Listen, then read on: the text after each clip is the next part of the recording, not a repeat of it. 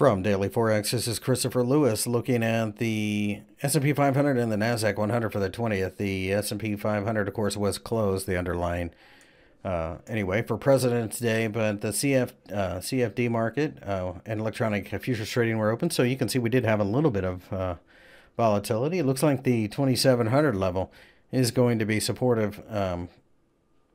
So I think some type of bounce from there should be a buying opportunity, just as a break above the candle from the Friday session would be.